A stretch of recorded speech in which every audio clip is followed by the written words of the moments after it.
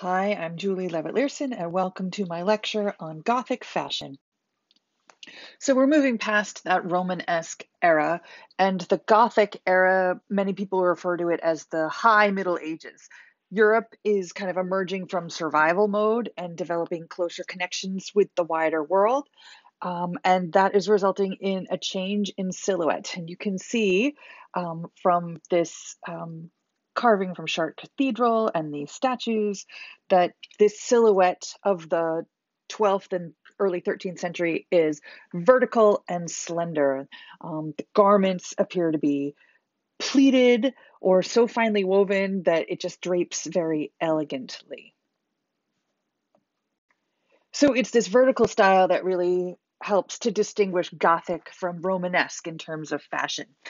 Um, and if there is one garment that really kind of stands out as the hallmark of 12th century Gothic fashion, you could think of the blyat. This is a woman's overgarment, so it's an overdress that has really close-fitting bodice and long full skirts and sleeves that are narrow to the elbow and then they flare dramatically to the wrist. And the whole thing gets belted with a decorative girdle. So it's that same Romanesque tunic shape worn over a chemise and a really snug fitting girdle, but that over tunic has gotten some refinement and a new touches. Other things to look for, the men's tunics are also becoming slimmer. And for both men and women, this is helping with side lacing or sometimes back lacing. The men's tunics also have some fuller skirts and they've got some sleeve variations. And men are switching from the kind of bulky breeches, like what I showed you in the Romanesque slideshow, into a more slender hose. Women's hair changes quite a bit in this era, and so do men. Sometimes their hair is short and clean shaven, at other times their hair is shoulder length and they have beards and mustaches.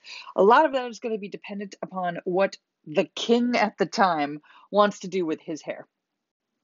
And so here are two images of that blyat. On the left-hand side, this is a detail from the Santa Elena Milano Basilica of San Lorenzo, Italy. And on the right is a 21st century reproduction. So you can see, right, that fitted bodice that's sort of hugging closer to the torso, then flaring out below the hips, the sleeve that is clinging to the upper arm and then flaring out below the elbow. So this has more fabric than the tunics and overdresses that we were seeing in the Romanesque period. But as you can see here from this pattern, a very clever cutter can cut her rectangles of fabric in such a way to get these circular shapes without wasting her fabric. You can see those triangles become the bottoms of the sleeve or they become the gores in the skirt. But we are using quite a bit more fabric than we were in the earlier period. And the style, especially with these wide sleeves, gets taken to such an extreme that at one point they start to tie knots in their sleeves, I'm supposing just to keep them under a little bit more control. You can see here's a detail from a French illuminated manuscript called The Foolish Virgin, the late 1100s, and she's got the knots in her sleeves. And then on the right is a modern reproduction. But as you can see here, even with all of that extra fabric, the effect is still a long, lean, vertical silhouette. These are drawings from carvings at the Chartres Cathedral. And so you can see the women in their blyats, and you can see the way they're holding their arms, the wide sleeves become vertical. And then their long braids, their hair is parted in the center, and then it's in braids down over either shoulder. And then they're wearing their mantles kind of draped over their shoulders to fall down to their sides. And even that is sort of re-emphasizing that long, lean, vertical line. And then their girdles have those long tails that hang down almost to their ankles. Which is not to say there wasn't variety in the fashion. Here's an image. It's a detail from the Hardenberg Codex from about 1154. And you can see here variations on that vertical style. These women have their hair up, coiled around their head. They've got those wide sleeves that are dripping from the elbow. You can see their blyat is cut short, so you can see their girdle underneath that's in a contrasting color. And then they've slit the blyat in several places and have gores with contrasting fabric. But you can see here from these two images, one is from an illuminated manuscript from the 12th century from France, and on the right is a detail from an Italian fresco called The Foolish Virgins from the same time. It's a very body conscious look. The fabric is skimming closer to the body, and we've got a little bit more openness around the neckline. You can see they've got a very deep V on the front of the left-hand image, and that V is kind of held in place with what looks like a brooch. And one of the secrets to achieving this body conscious, snug fitting look is to use something called side lacing. You can see that here in this detail on the left, which is a French manuscript from the Lourdes Delicarum, and on the right, modern reproduction. But so what they would do is they would cut this blyat a little bit small, and then they would leave the seams on the side between the underarm and the waist open, and they would punch little eyelets on either side and then lace it like a sneaker so that you can really control how tightly that fabric is going to get towards the body. And this makes a very form-fitting bodice. And then if it pulls tight, you're going to get that kind of horizontal pleating that you can see from the lady on the left. And I guess one advantage to this is that you can kind of let out your clothes or take in your clothes a little bit as needed if your body changes shape a little bit. And of course, not everyone is going to be on trend. This is a detail from the Adewine Psalter from about 1160 CE. And you can see these women are kind of sticking towards that older fashion silhouette that's a little bit more boxy. And you can see their oval mantles are kind of worn like ponchos. They're draped almost to their knees over their kirtles. But then we've got that one lady sitting on the left that appears to be maybe a little bit more body conscious. I've been focusing on women's fashion for the 12th century because men's fashion stayed pretty much the same as we discussed in the Romanesque period, but you will see some changes coming up. So moving into the 13th century or the 1200s, that clothing silhouette remains long and lean, but the sleeves are narrowing back down and becoming much more practical. So some key garments to look for is the tabard or the surcoat. This becomes a men's sleeveless tunic over an under tunic and over that chemise. And this surcoat or tabard is going to have a scooped neck and open sides. It's not going to be sewn down the side, but it is going to be belted at the hip. And this is something that was a military garment, usually worn over armor. For women, their sideless surcoat is called a cyclis, which is kind of the feminine version of the tabard. It's a full-length sleeveless gown, which is worn over a kirtle, and it's slit from the armpit to the hip. Another garment to look for is something called a garde-corps, which is going to be a heavy woolen calf-length coat with very full flared sleeves and a hood attached. That's going to be largely men that wear that. And another thing to look for is heraldry, which is these colors and symbols that are used in clothing to identify knights in the field. If you want to think of these as sort of like sports team uniforms so that you can identify who is who on the field of a football game or a baseball game. Same thing happens with knights in tournaments and in battle. And so we have lots of two-toned or three-toned color patterns and some symbols of animals or stylized stripes and other kinds of big, bold patterns that are easy to read from a distance. So here's an example from about 1240. This is a detail from the Macy-Jaworski Bible. We've got men and a couple women here in this image. And you can see it's a more spare silhouette, kind of less outrageousness, less embellishment, certainly less embellishment than we saw in the Romanesque period with all of that embroidery around the neck edge. But you can see, right, the long tunics and then the kind of tabardy garments over in this figure in the center. So here are a couple of men in the garde-corps, and you can see those kind of hanging sleeves at the sides and then the slit open under the armpit that allows for freedom of movement.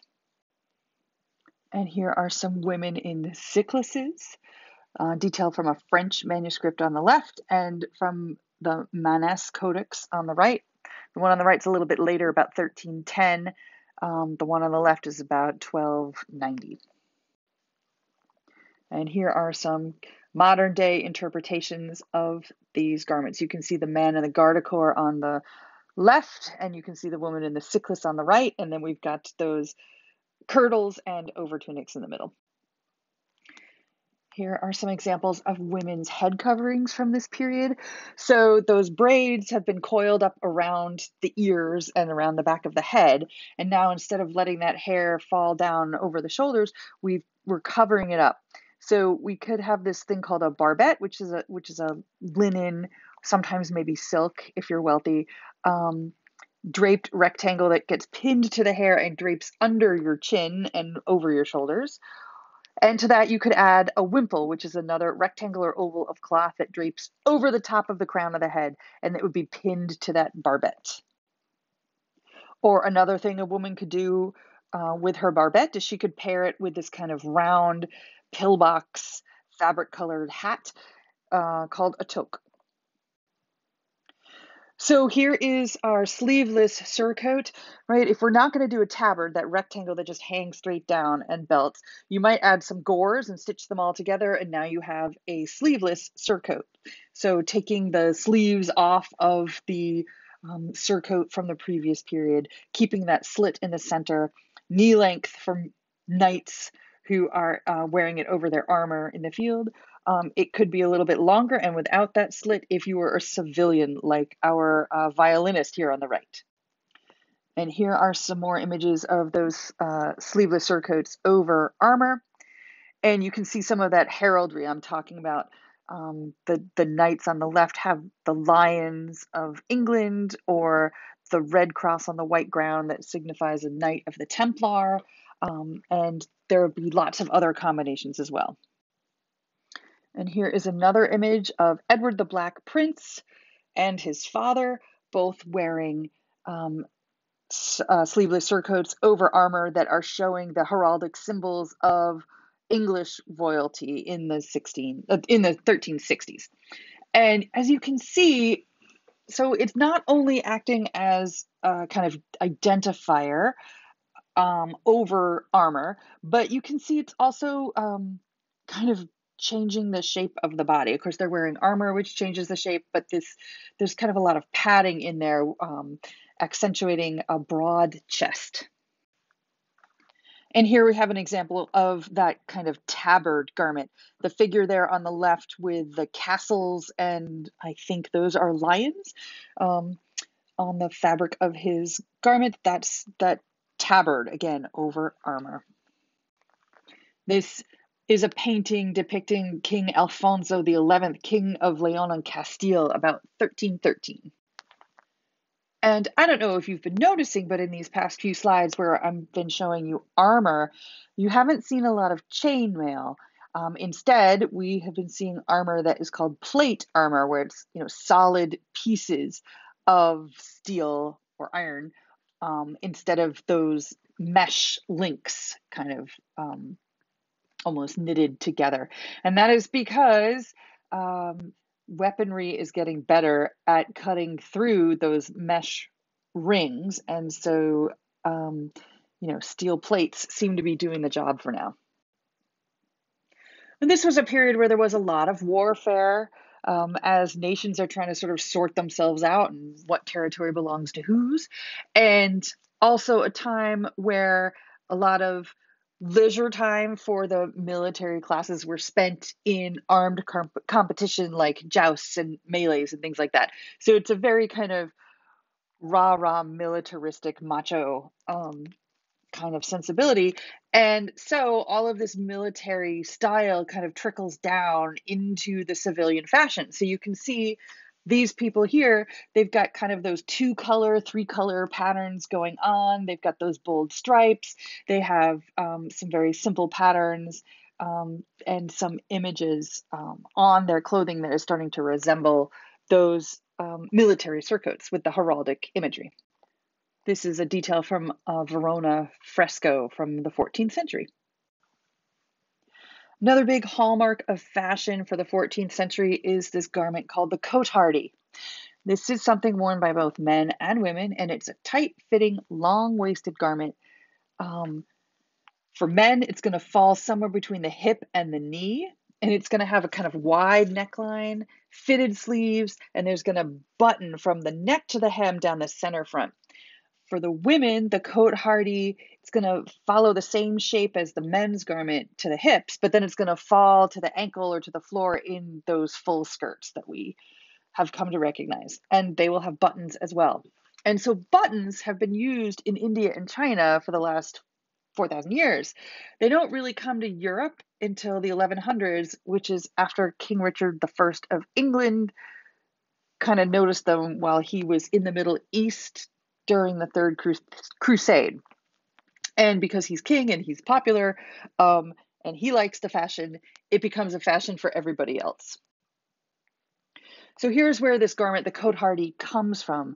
This is a quilted coat hardie, or another word for it is called a pourpoints. And this is padding that was worn underneath armor. So you can see those wide shaped armholes that are going to really allow kind of maximum flexibility for arm movement, which is great when you have to swing a sword and hold a shield.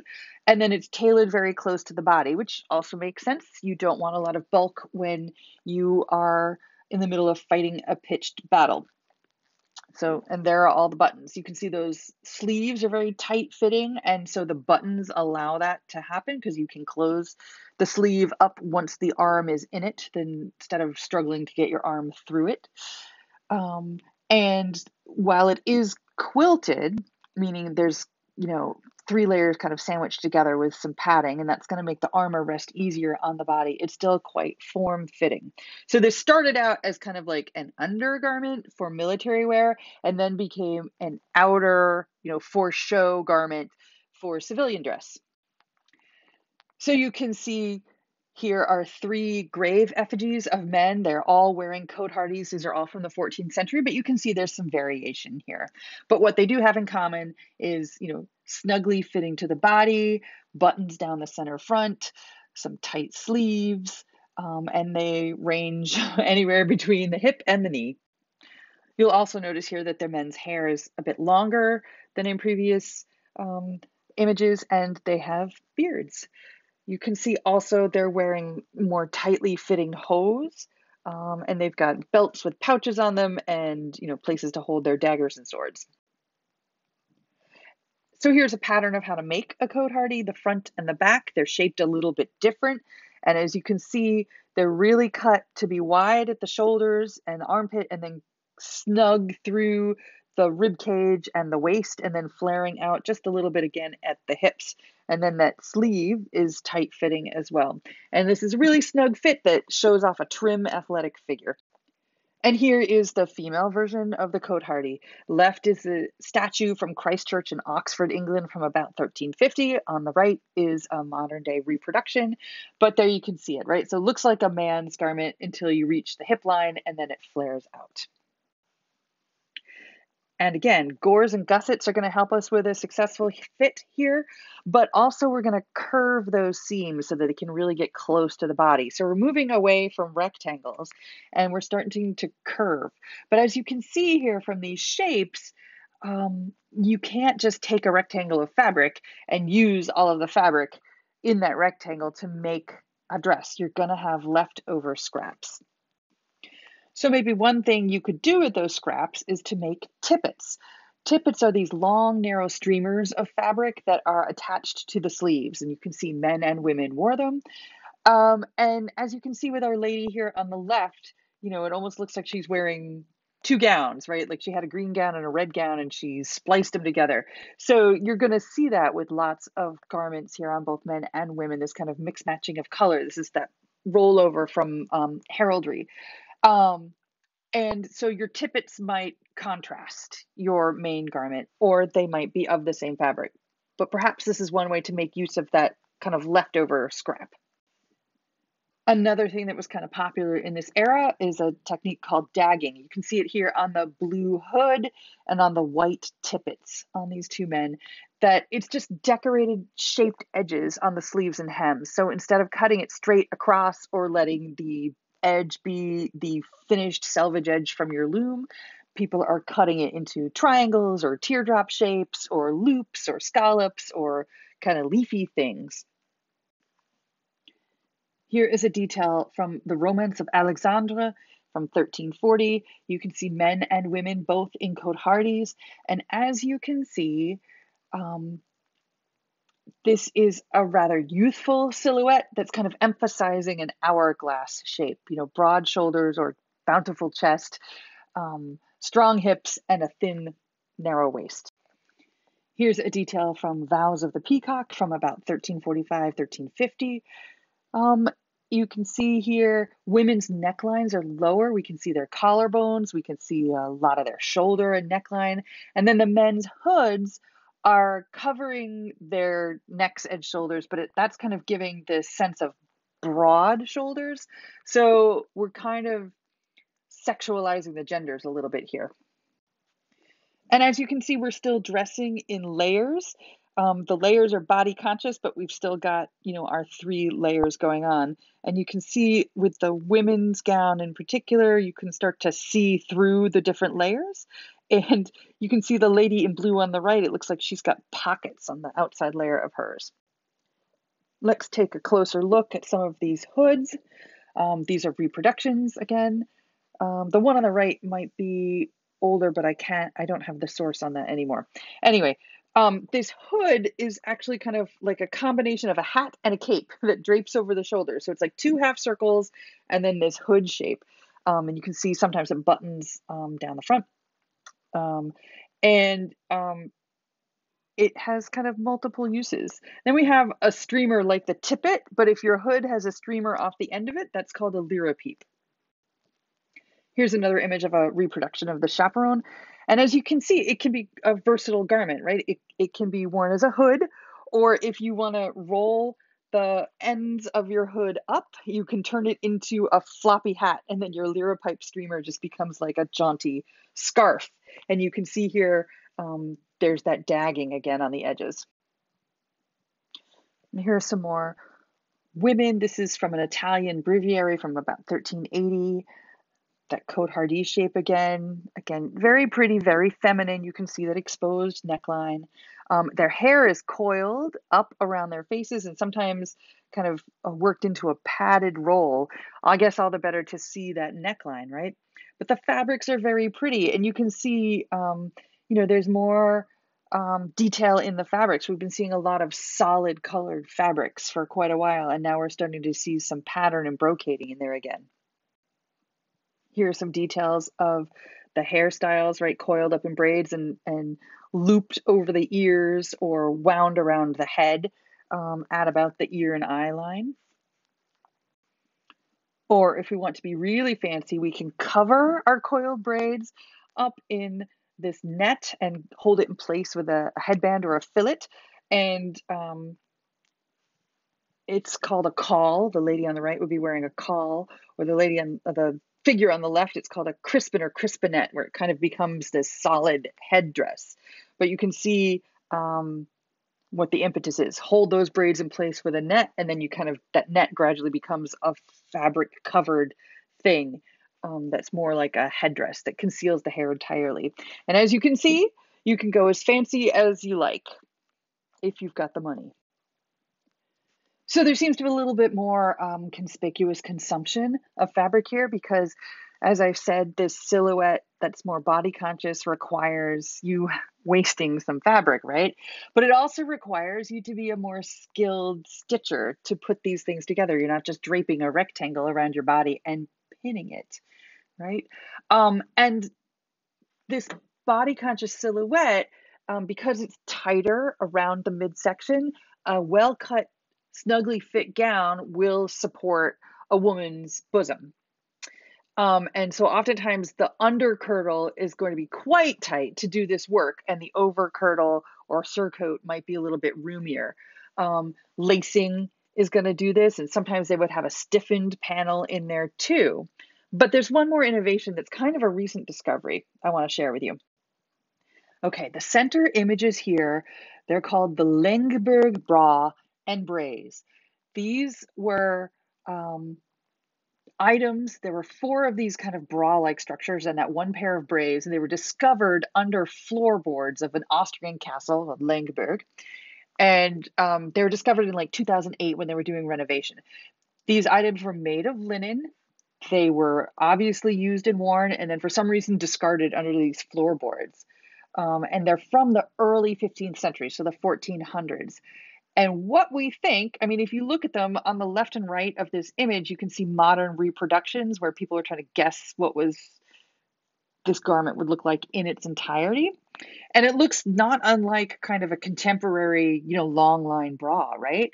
Um, the German word for this, we have seen this description pop up in manuscripts before, but we hadn't seen actual garments because they weren't illustrated in the manuscripts or in church paintings or frescoes, which makes a certain amount of sense, right? The German word for this is Tuttensack, which translates roughly into breast bags, which is not at all elegant description, but I guess it's to the point, right?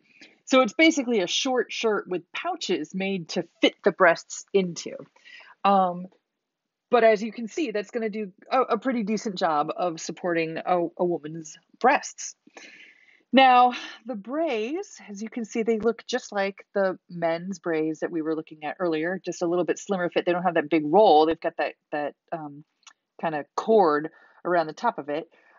And so when these were discovered, everyone was like, oh, well, these have got to be a man's braids because it has always, not always, it has been assumed for quite some time that women didn't wear any undergarment around their lower extremities. And I don't know why scholars just assume this, I guess because they didn't see evidence of it in the historical record. But here's the thing. Absence of evidence is not evidence of absence. And there are certain periods in a woman's life where it would be quite beneficial for her to wear something around her hips and in between her legs.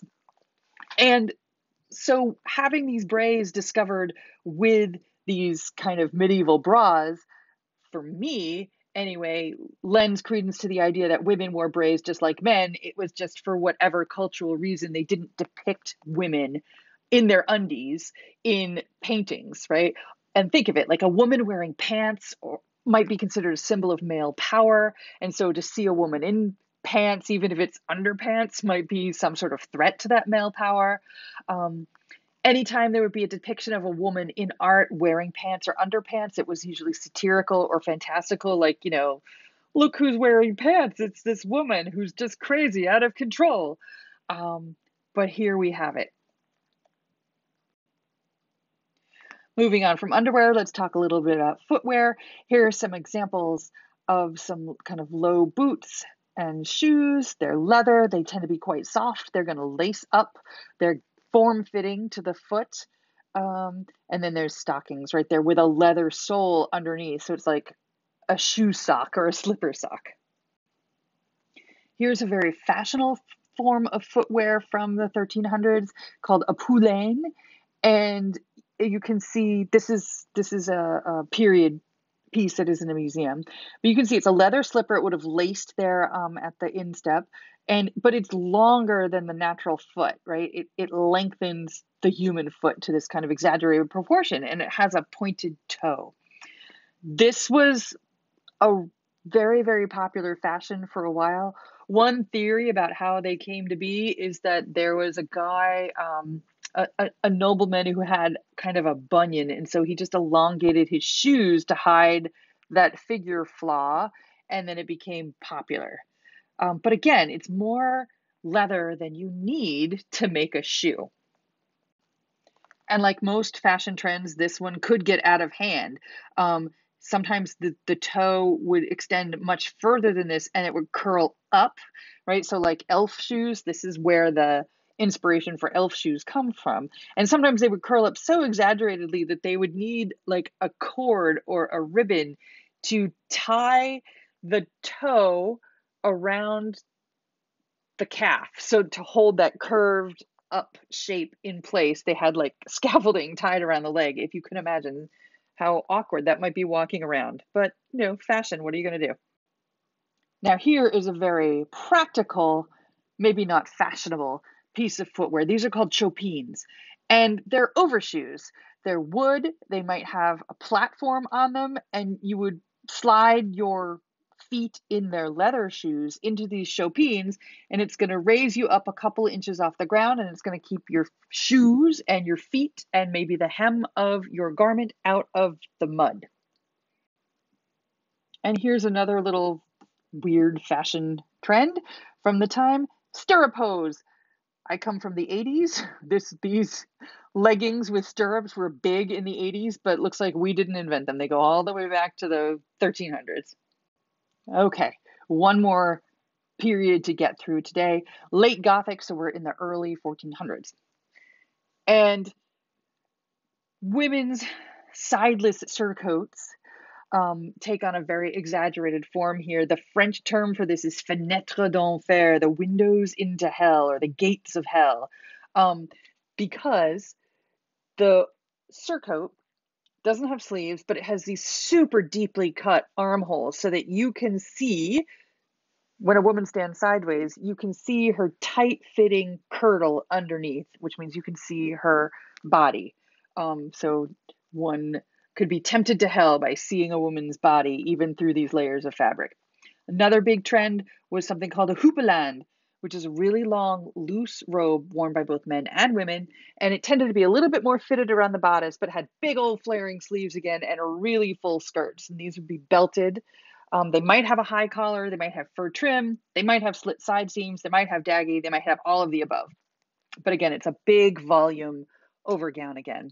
And then in women's headwear, this thing called a hennin, which is a tall, cone-shaped headdress with lots of varieties to it. So here is that sideless surcoat I was telling you about. And you can think of this as kind of like the evolution of the cyclists from the last century. And these three images, one is from Les Belles de Le Duc de Berry from 1408. One in the middle is from the Specularum Historiale from 1463. And right is from a manuscript of Tristan de Lannoy from 1406. Okay, so different places, slightly different times, but same trend. And you can see it can get quite silly. There's a whole lot exposed. You can see they can be trimmed with fur on the inside, and then they're showing you this very, very tightly fitted kirtle underneath. On the right-hand side of the image, you can see this was a sideless surcoat from Leonor de Castile from the 1400s. And as you can see, this is a very rich silk and cloth of gold garment. It was well loved and well used. You can see it's been patched. And then you can contrast that sideless surcoat with the houppelande. So you can see we've got two versions of it right here, a man and a woman. He's got contrast on his sleeves. She's got a lining that's a contrasting color so that when her sleeve is turned back, you can see it. They've got high necks, looks like they're trimmed with fur. She's got a really wide belt that's well above her natural waist.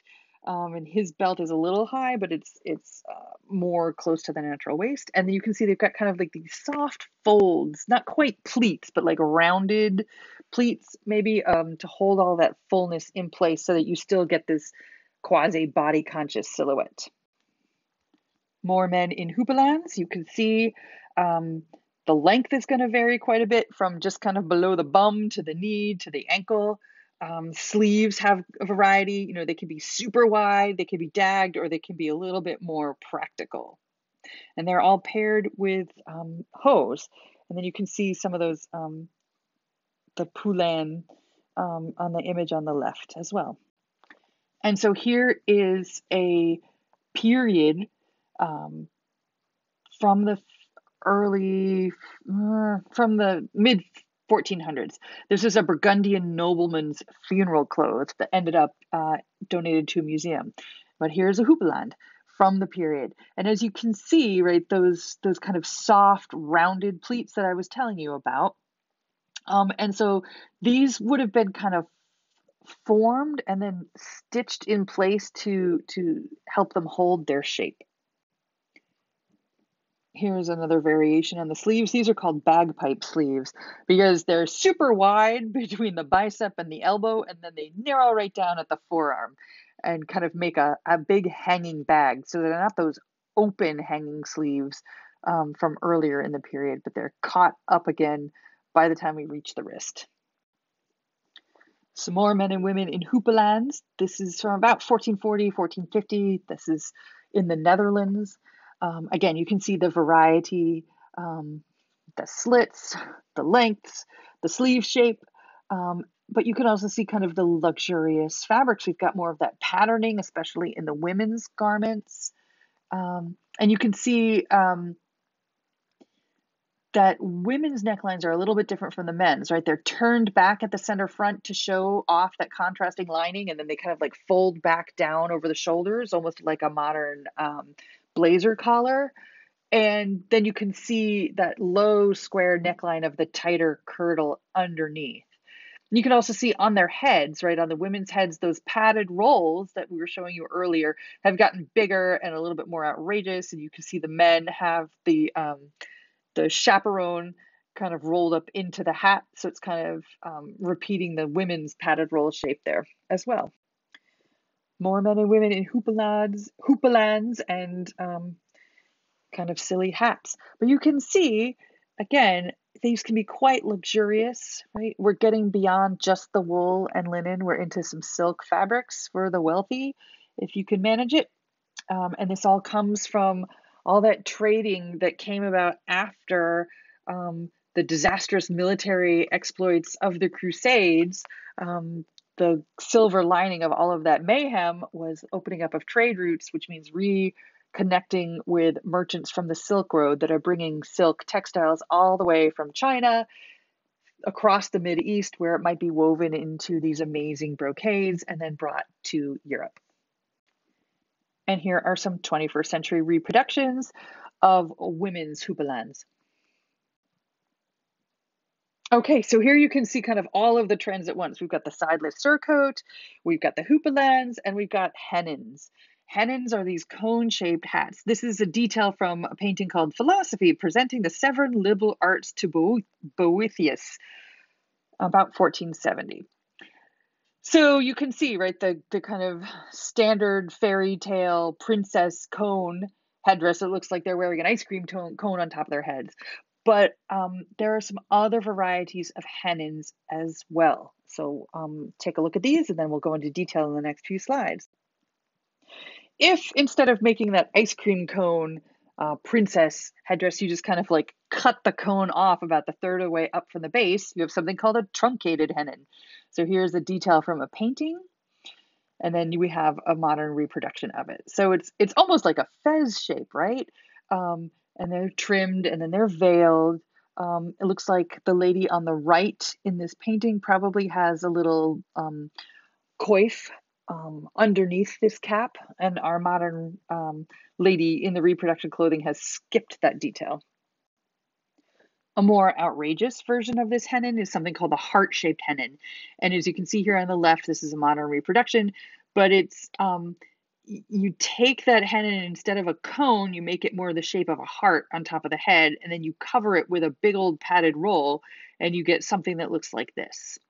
On the right-hand side are templates, right? If you remember that the caul, the net caul that was holding those coiled braids, and then it kind of became a headdress.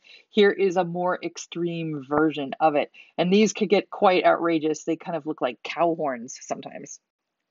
Here's another variation on the hennin. This is called a butterfly hennin, because you can see the veil is draped kind of up in the stratosphere above the head and away from the body of the hat. And it's done by these wires or reeds that are attached to the top of the hennin, and then they stick straight up in the air and then come forward kind of like antenna on a butterfly. And then you drape the veiling, which is going to be a very lightweight material so it doesn't collapse, right, on top of it. And the last image I want to leave you with for this era is from this Jan van Eyck painting from 1434 called the Arnolfini Wedding. It's depicting a couple who were of the wealthy merchant class. So they weren't kings or queens or aristocrats, but they were, middle class people that had made a lot of money, and they are dressed in all of their finery. They are showing off their wealth and prosperity here in this painting. So you can see the man here, he's got an outrageously kind of sugarloaf shaped hat, but he's got a plum, which would have been expensive, a tabard that's trimmed in fur, and he's wearing that over a black coat hardie, and he's got his hose and his shoes, and you can see his chopines there over on the side. And then the lady is wearing a blue tight-fitting kirtle, and then a very sumptuous houppelande over in this green with this really kind of complicated dagging there on the sleeve and crazy wide sleeves, and it is trimmed in that kind of white fur. She's got the kind of cow horn coiled braids with a lace veil over top.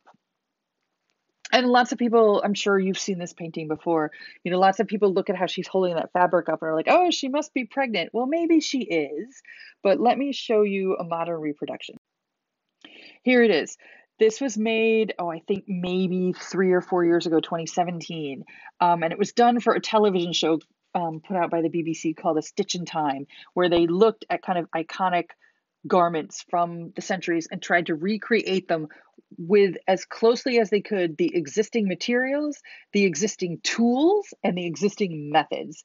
So they dyed this fabric and sewed it by hand, and did all these things to kind of make it almost exactly as it would have been then. And then they dressed the host in the dress. And when she put this dress on, she said, "Oh my God, it is so heavy." And there's just so much of it. And these sleeves are so heavy, and there's so much skirt. And oh my God.